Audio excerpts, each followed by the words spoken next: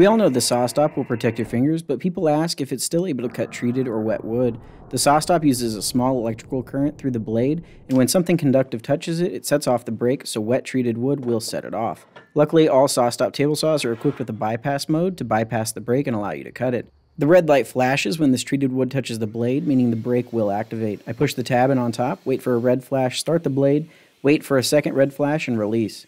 I'm now able to cut this wet, treated T111 siding without any worry of setting the brake off on accident.